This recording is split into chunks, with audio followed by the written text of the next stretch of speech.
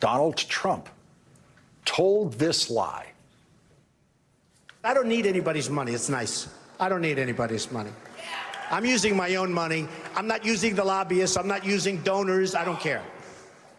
I'm really rich. And of course, as you now know, and knew days after that, every word of that was a lie. Donald Trump has been begging for other people's money to run his political campaigns and to pay for his legal defenses every day since he told that lie.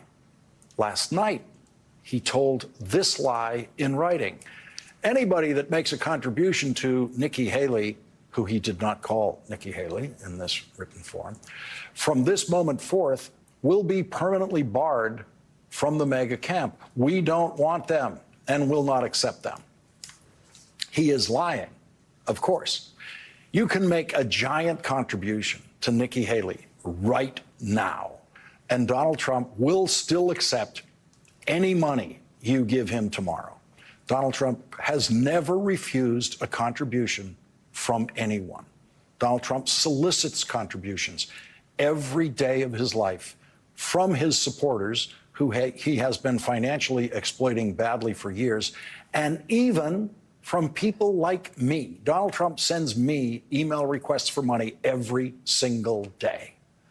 Both of those quotes are examples of Donald Trump both lying and being crazy at the same time. A New York appeals court denied Donald Trump's appeal of his motion to remove Judge Juan Merchan from presiding over Donald Trump's criminal trial in Manhattan, which is almost over. It is one of the many pointless appeals that Donald Trump's lawyers pursue because they are being paid not by Donald Trump, but by the weakest-minded Trump supporters who actually send money to Donald Trump to pay for his criminal defense lawyers. Those Trump contributors are the first campaign contributors in the history of presidential campaigning to send money to their candidate to pay for criminal defense lawyers.